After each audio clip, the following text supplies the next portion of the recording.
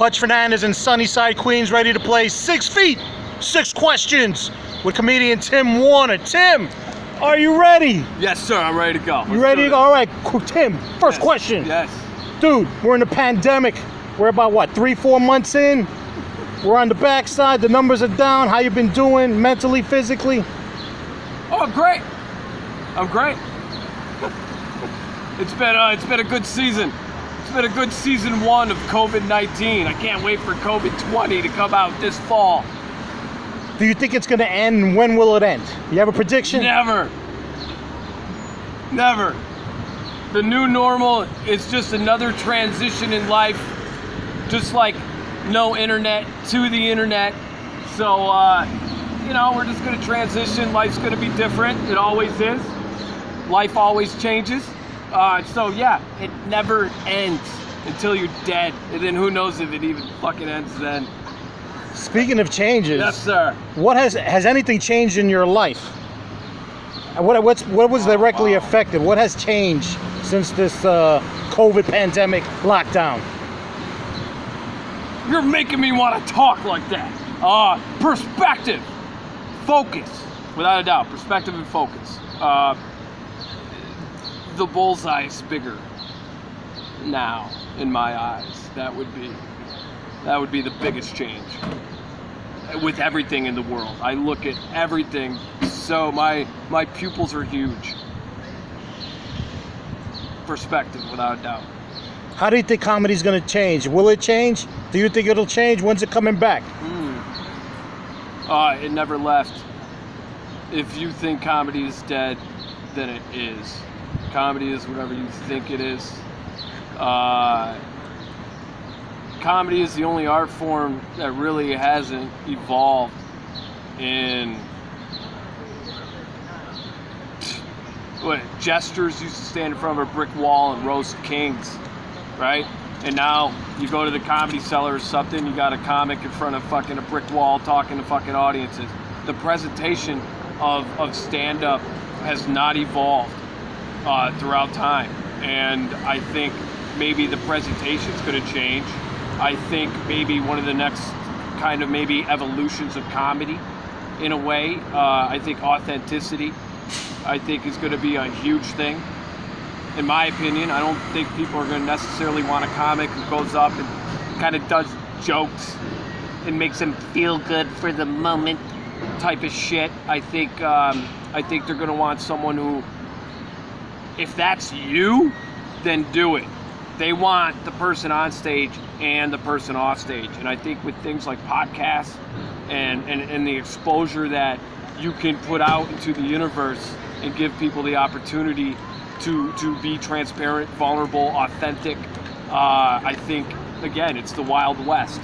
And again, comedy didn't leave. So there is no, is it back?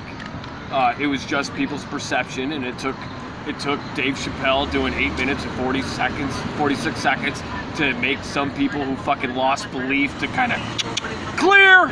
And now they think there's a heartbeat in comedy, but that, again, it's all down to the individual.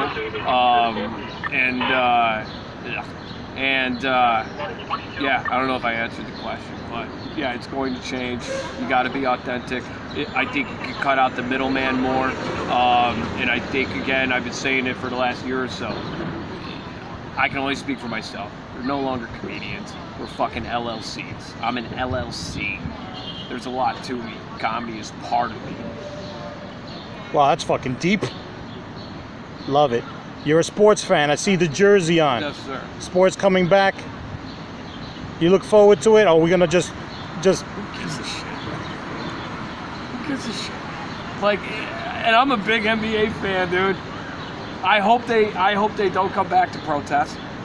I hope they don't have the season this year in protest, and they use that time to whatever out voice, get out there and make things known. So when they start the season up again, but who gives a fuck? At the end of the day, who gives a shit? And I know it's ironic for me to say that because, like, I'm an entertainer or whatever else, but, like, I don't know. Have you tried to watch the fucking Today Show? Like, during the pandemic? And, like, Dude, I was watching like today, like those morning type things, like when there was the quote unquote riots during the protests and the COVID, and they're sitting there doing shit like, well, do your shoes match your purse? Well, we've got 7 ways for you to cook a better lasagna. And it's like, what the fuck are you talking about with all this shit going on? Are you kidding me? Even now, you've got cops in stand down. You got goddamn Chaz in New York City, dude. You've got fucking shootings happen all over the place. You've got people angry at people over masks, or who they're gonna vote for or not vote, or who they say they're gonna, or whatever else. Speaking of voting, last question, how do you think the pandemic's going to affect the election? Who gives a shit, right? Am I wrong with that? But it's kind of like, oh, LeBron gets another championship. Good, he's the GOAT now. Whoop-de-doo. Who gives a shit? Sorry, it's one thing I've been thinking a lot. Like, who cares? Sorry. Ladies and gentlemen, that was Tim Warner, the one and the only. Question? No, what was the last Our one? last question was the election. How's the pandemic going to affect the election? Oh, that's interesting. That's interesting. We'll see. I guess we'll know a better answer when we'll see how they handle the conventions, right? The Democrat Republican conventions are coming. Well, we know what Trump's going to do. He's going to try to get a fucking million-man march and bring everyone out without masks. Biden, I don't know what the Democrats are going to do with their convention. If they're going to have like some online convention meeting where everyone can log in and watch the convention from the privacy of their own rooms, where all the delegates are in their own. I don't know. But when we see how they handle that, see where things are, then we'll see how the election, whatever, that delusion of voting, yeah, we'll see how that soap opera goes. Guys, Tim Warner, the one and only Tim Warner, with his coffee cup. I'm Pudge Fernandez. We're in Sunnyside, Queens. Stay tuned for another episode. You want to see past episodes? Go to my YouTube channel, Hot Pudge Sunday. Peace.